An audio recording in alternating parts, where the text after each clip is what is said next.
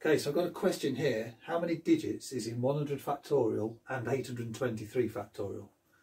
Now, before we get into it, we know that these are going to be really big numbers. Probably in the case of 823 factorial, probably not even going to fit it on this board. If we write it in sort of credible writing, it's going to be that big.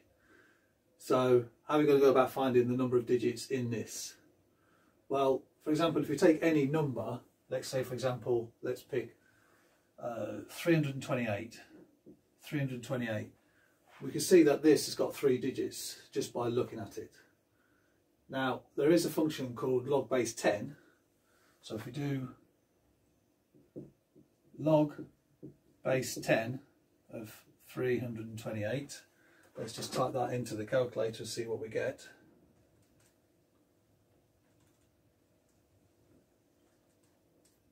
That gives us 2.51 and some other digits. So we've put 2.51 da, da, da, da. Now we can see there's a kind of link there for that one.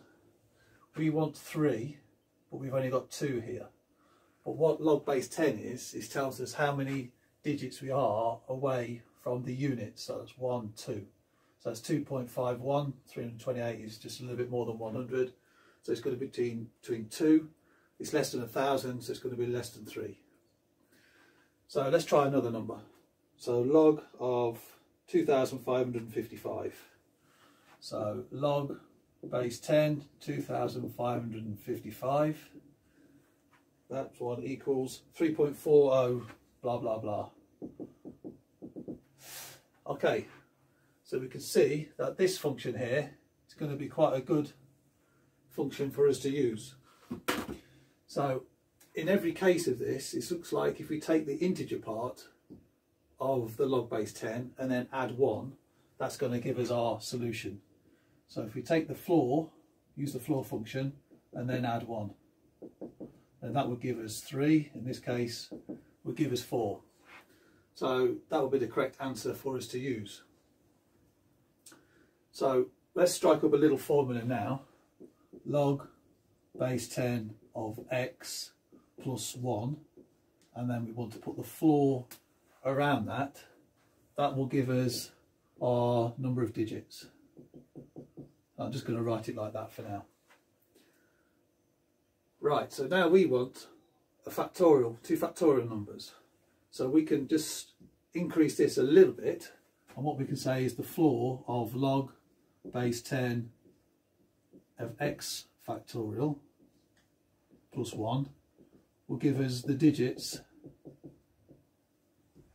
of the factorial number in there. So that's something we can work with now. So as we know that x factorial is 1 times 2 times 3 times da da da da times x minus 1 times x. That's going to give us our x factorial. As we want log base 10 of x factorial, we can then put this into the log base 10. So we can now say log base 10 of 1 times 2 times 3 da da da da times x minus 1 times x. This will also be the same as this. And then if we do the floor around that and add 1, that will give us our digits. Now luckily here, we've got something we can do here with the log property. So if this is log base 10, so what I'm going to do now, instead of keep writing log base 10, I'm just going to write log. So when I say log, I mean base 10. So by the log property here, what we can now say is that log of 1 plus log of 2 plus log of 3 plus log of x minus 1 plus log of x, floor that and add 1. That will also give us the digits for our x factorial. So that's a formula we can use now. Now one way you could do with some crazy large numbers, like as in this case, you could use Python. So type some sort of formula in here using Python, and that would give you the answer. Now if you check in the description below, I'm going to put some coding for you for Python and some other languages, so you can use this formula and you can check our answer to this when we get to it a little bit later. Right, okay, so this is where we got to now. So log base 1, log 2, log 3, sorry, not log base 1, log of 1, log of 2, all base 10, log of 3. Now we can draw these up on a little graph. So we could end up with some sort of Reimann sums of all these numbers along here.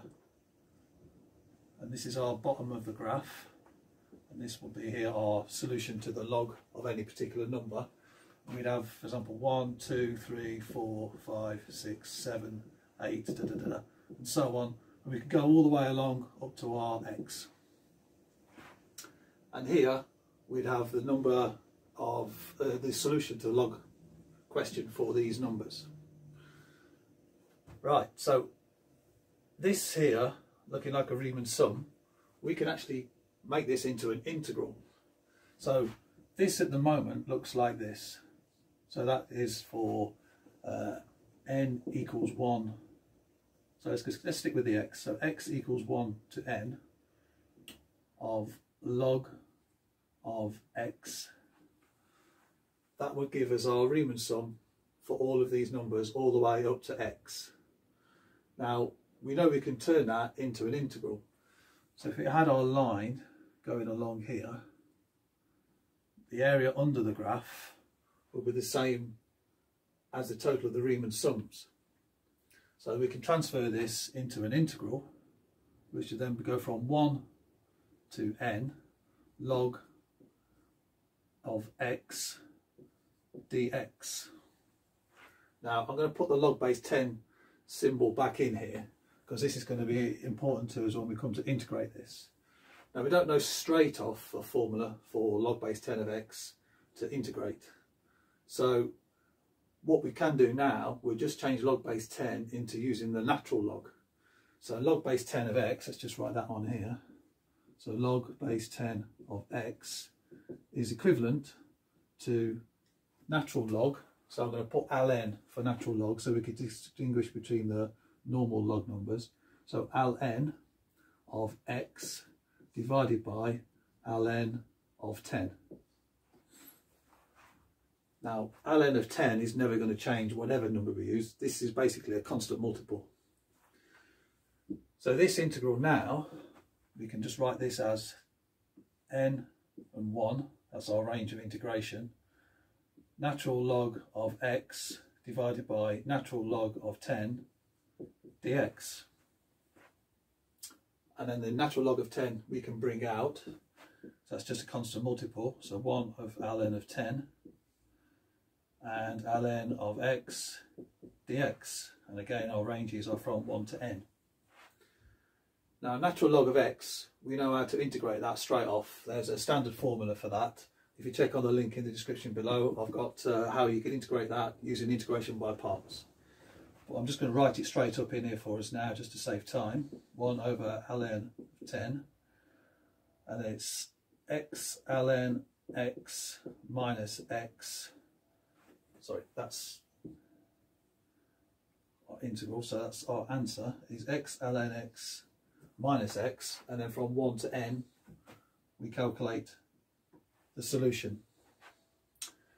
Now this will give us a good approximation. As we can see from this, there's all little bits here which are not accounted for, and we need to really try and account for those if we can. So we need to put some sort of an error term in there to try and make up the difference, because at the moment this is only going to be an approximation of what these sums are. So I've got a little formula which I'm going to put forward, and I'm going to leave it for you guys to test it out later, and then you can tell me which numbers it works for and which numbers it doesn't work for, whichever you prefer. So the error term for this, what I'm proposing here is log, I'm going to add on a number, log base 10 of n divided by 10. So for example, in the 100 case, so here we're going to go from 1 for 100. So for 100 factorial, what I'm saying is the number of digits is going to be 1 over ln of 10. So that's our multiple we're going to multiply everything by. And then we've got x ln x minus x going from 1. Then 100 is our n, that's the number we're looking to integrate. And log base 10 of 100 divided by 10. Well, just do it up here.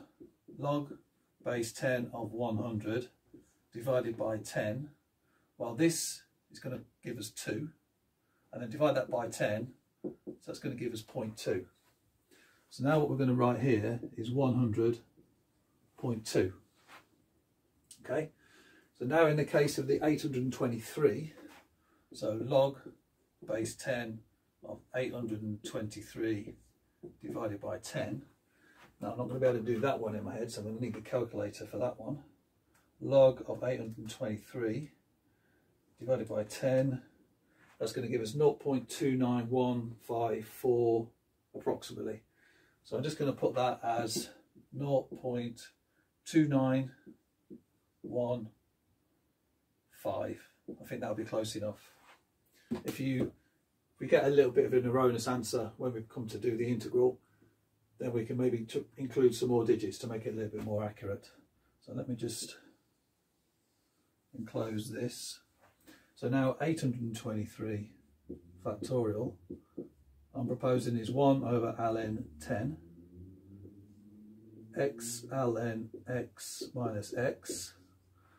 So 823 plus this, so that's 823.2915 to 1. Now I suggest we're going to use a calculator when we're going to use these. Obviously with the log function we're definitely going to need it. We're going to plug all these into the calculator and it's going to give us an answer for what we think it is. So we're saying, so this first one, that's going to give me 157.405. So I'm going to leave you guys to check all these things, see if I've made a mistake or not. And don't forget we need to add 1. So plus 1, so then that will give us 158. Let's put that 1 up there. That'll give us 158. So I'm proposing 158 digits in 100 factorial. Now 823 factorial, so again using our floor function here, so if we plug that in into our calculator we get 2043.229, add 1 to that, so then the floor of this is 2043 plus 1 is 2044. So I'm proposing, using this formula, 823 factorial 2044 digits,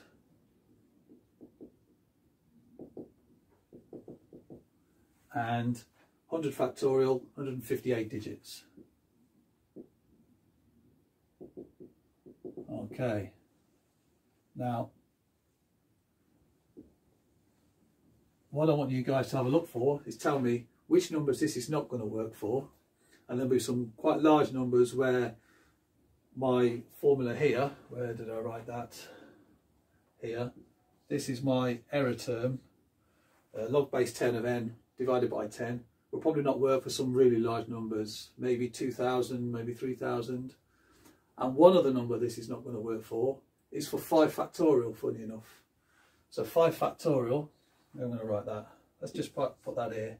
So 5 factorial, obviously that's 120, so 3 digits.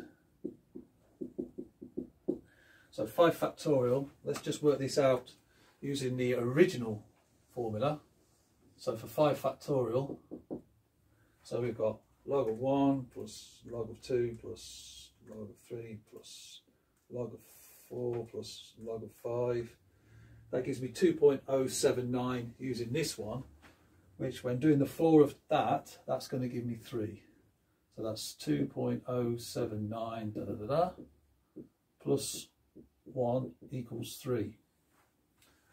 But when I do that using the formula here, which is this formula, this is the formula I'm proposing is the one to use, it doesn't seem to give us the correct answer.